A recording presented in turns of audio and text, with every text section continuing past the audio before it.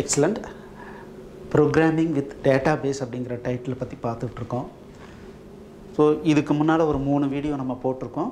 So நீங்கள் டைரெக்டாக அந்த வீடியோவுக்கு வந்தீங்கன்னா கண்டிப்பாக இதுக்கு முன்னால் இருக்கிற வீடியோவையும் மறக்காமல் பாருங்கள். அப்போ தான் இது உங்களுக்கு நல்லா புரியும்.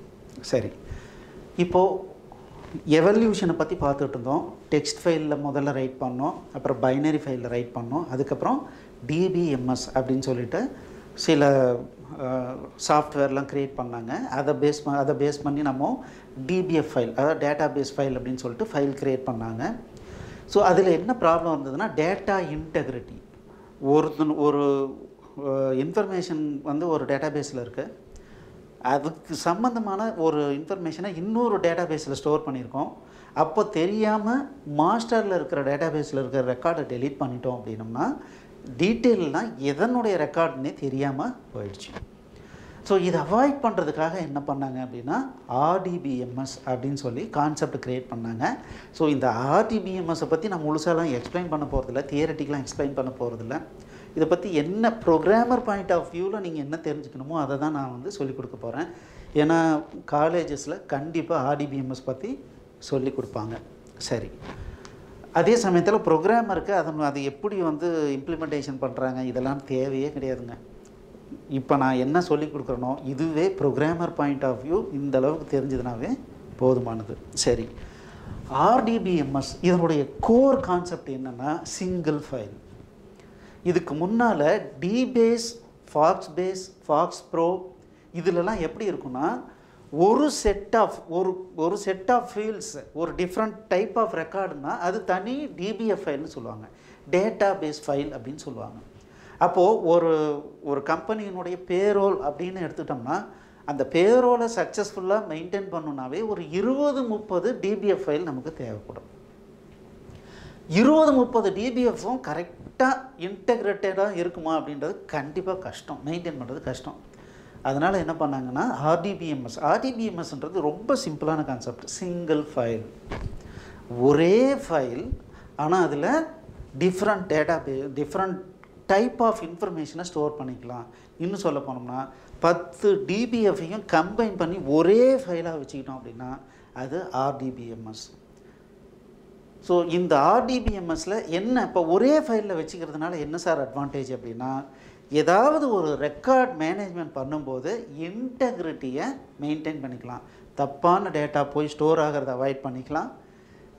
ஒரு மாஸ்டர் ரெக்கார்டில் ஒரு குறிப்பிட்ட ரெக்கார்டை டெலீட் பண்ணுறோம், ஆனால் அதுக்கு டீட்டெயில் ரெக்கார்ட்ஸ் வெவ்வேறு இடத்துல ஸ்டோர் பண்ணியிருக்கோன்னா அதை டெலீட் பண்ணுறத அவாய்ட் பண்ணிக்கலாம். இந்த மாதிரி ஒரு சிஸ்டத்தை உருவாக்குனாங்க, அதுதான் RDBMS. இந்த RDBMS அப்படிங்கிறது 2 விதமாக நமக்கு பிரியுது. ஒன்று என்ன அப்படின்னா என்ஜின் பேஸ்டு,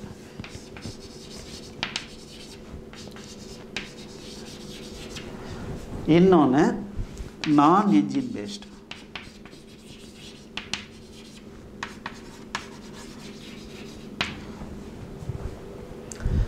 அது என்ன என்ஜின் பேஸ்ட், நான் என்ஜின் பேஸ்ட். இப்போது இந்த நான் என்ஜின் பேஸ்ட் அப்படின்னா MS ஆக்சஸ், மைக்ரோசாஃப்ட் ஆக்சஸ் எடுத்துக்கலாமே, இது வந்து நான் என்ஜின் பேஸ்ட். அப்படின்னா என்னென்னா,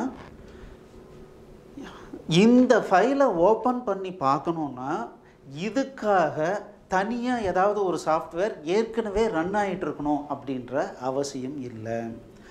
இதுக்கும் ஒரு டூல் கொடுத்துருக்காங்க. மைக்ரோசாஃப்ட் ஆக்சஸ் அப்படிங்கிறதே ஒரு GUI, ஒரு கிராஃபிக்கல் யூசர் இன்டர்ஃபேஸ் ஆப்ரேஷன். அதில் போய் ஓப்பன்னு கொடுத்தா எந்த ஃபைலுன்னு கேட்கும். அந்த ஃபைலை நம்ம ஓப்பன் பண்ணோம் அப்படின்னா அந்த ஃபைல் வந்து MDBன்னு எக்ஸ்டென்ஷன் இருக்கும். சரி, மைக்ரோசாஃப்ட் டேட்டா பேஸ்ன்னு வச்சுக்கோங்களேன். ஸோ அந்த MDB ஃபைலை ஓப்பன் பண்ணோன்னா அதில் என்னென்ன டேபிள் இருக்குது, அதில் என்னென்ன இண்டெக்ஸ் இருக்குது, என்ன இன்டெகிரிட்டி ரூல்ஸ்லாம் இருக்குது, அதில் எப்படி டேட்டா என்ட்ரி பண்ணுறது, எல்லாத்துக்குமே அங்கே ப்ரொவிஷன் இருக்கும். ஸோ இந்த ஃபைலை ஓப்பன் பண்ணி ஆப்ரேட் பண்ணுறதுக்கு தனியாக சாஃப்ட்வேர் ஆப்ரேட்டிங் சிஸ்டத்தில் ஆல்ரெடி ரன் ஆகணுன்ற அவசியம் இல்லை. அதுதான் நான் என்ஜின் பேஸ்டு. ஆனால் இந்த டேட்டா பேஸ் அப்படிங்கிறது ஒரு ஸ்பெஷலான ஸ்டோரேஜ். இதை எப்படி ஓப்பன் பண்ணணும், அது எப்படி ஆப்ரேட் பண்ணணும், இது எல்லாம் எதுக்கு தெரியும் அப்படின்னா இந்த எம்எஸ் ஆக்சஸ் அப்படிங்கிற சாஃப்ட்வேருக்கு தெரியும். ஸோ எப்படி அப்படின்னா இந்த எம்எஸ் ஆக்சஸ் அப்படிங்கிறது ஒரு சாஃப்ட்வேர். இந்த சாஃப்ட்வேருக்கு என்ன அப்படின்னா ஃபைல் பேஸ்டு என்ஜின்ஸ் இருக்குது. File based engines. இந்த ஃபைல் பேஸ்டு என்ஜின் வழியாக மைக்ரோசாஃப்ட் ஆக்சஸ் டேட்டாபேஸ் ஓப்பன் ஆகும். டைரெக்டாக எம்எஸ் ஆக்சஸ் டைரெக்டாக ஓப்பன் ஆகாது. அதுக்கு பதிலாக என்னாகும், ஒரு ஃபைல் பேஸ்டு என்ஜின் இருக்கும். ஸோ இதுதான் பார்த்தீங்கன்னா டிஏஓ, ஆர்டிஓ, ஏடிஓ இந்த மாதிரி ஆப்ஜெக்ட்ஸ்ன்னு சொல்லுவாங்க, சில என்ஜின் ஆப்ஜெக்ட். இந்த என்ஜின் ஆப்ஜெக்ட் வழியாக, காம்பனண்ட் வழியாக நம்ம என்ன பண்ணலாம், இந்த டேட்டா பேஸை ஆக்சஸ் பண்ணலாம். அந்த வேலையை இந்த எம்எஸ் ஆக்சஸ்ன்ற சாஃப்ட்வேர் இன்டர்னலாக பண்ணுது. இதே என்ஜின் பேஸ்டு RDBMS அப்படின்னா என்ன அர்த்தம்னா, ஒரு சர்வீஸ் அப்படின்னு சொல்லுவாங்க. சில நம்ம ஒவ்வொரு ஆப்ரேட்டிங் சிஸ்டத்துலையும், அது லைனக்ஸாக இருக்கலாம், விண்டோஸாக இருக்கலாம், எது வேணாலும் இருக்கலாம், ஆப்ரேட்டிங் சிஸ்டம் ரன் ஆகும் போதே பேக்ரவுண்டில் சில சாஃப்ட்வேர் தன்னால் ரன் ஆகிடும். அந்த மாதிரி ரன் ஆகிற சாஃப்ட்வேருக்கு பேர் என்னன்னு சொல்கிறோம் அப்படின்னா சர்வீஸ் அப்படின்னு சொல்கிறோம்.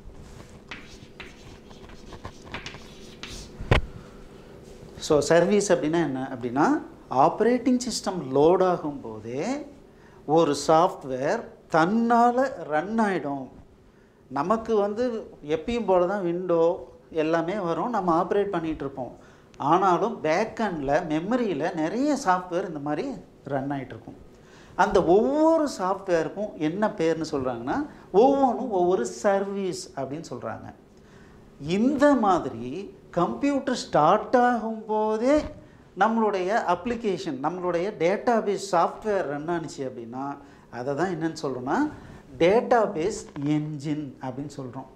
இப்போது இந்த மாதிரியான சாஃப்ட்வேர்லாம் என்ன அப்படின்னா SQL சர்வர்,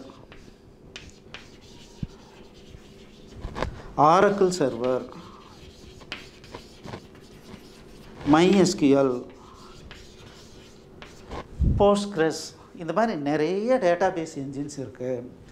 ஸோ அப்போது இந்த மாதிரி என்ஜின் பேஸ்டாக இருந்ததுன்னா என்ன அர்த்தம்னா, நம்ம எந்த மாதிரியான டூல் யூஸ் பண்ணாலும் இங்கே எப்படி ஃபைல் பேஸ்டு என்ஜின்ஸை யூஸ் பண்ணி ஒரு டூல் இந்த டேட்டாபேஸை ஆக்சஸ் பண்ணிச்சோ, அதுக்கு பதிலாக நம்மளுடைய என்ஜின் பேஸ்டு சிஸ்டத்தில் எப்படி இருக்குன்னா ஒரு டூல். இப்போ பார்த்தீங்கன்னா SQL சர்வருக்கே பார்த்தீங்கன்னா ஒரு தனி டூல் கொடுத்துருக்காங்க, SQL மேனேஜ்மெண்ட் ஸ்டுடியோ.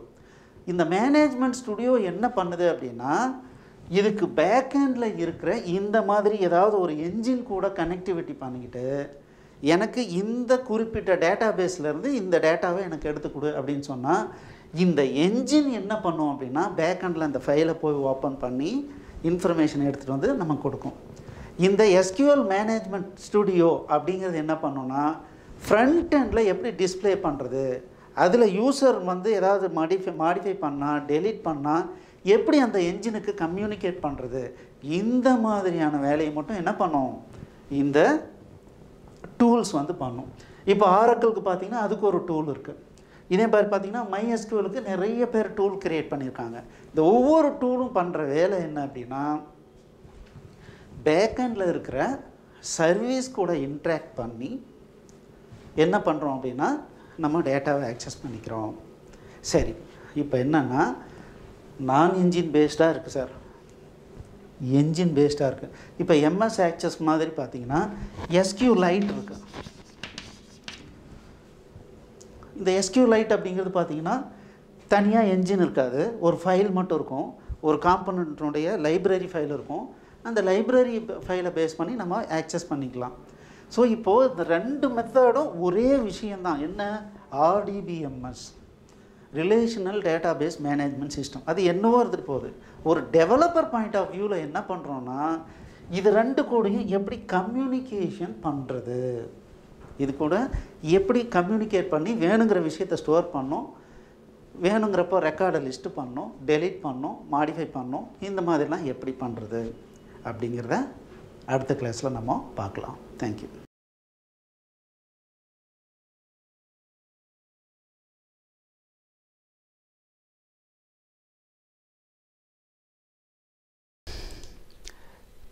எக்ஸலண்ட். இந்த வீடியோ உங்களுக்கு பிடிச்சிருந்தால் லைக் பண்ணுங்கள், எங்கள் சேனலுக்கு சப்ஸ்கிரைப் பண்ணுங்கள், இந்த வீடியோவை ஷேர் பண்ணுங்கள், குறிப்பாக உங்களுடைய கமெண்ட்ஸ் எழுதுங்க. மேலும் எங்களுடைய அனைத்து கோர்ஸ் என்னென்ன வச்சுருக்கோன்றதை பார்க்குறதுக்கு கீழே இருக்கிற டிஸ்கிரிப்ஷனை கண்டிப்பாக படிங்க. தேங்க்யூ.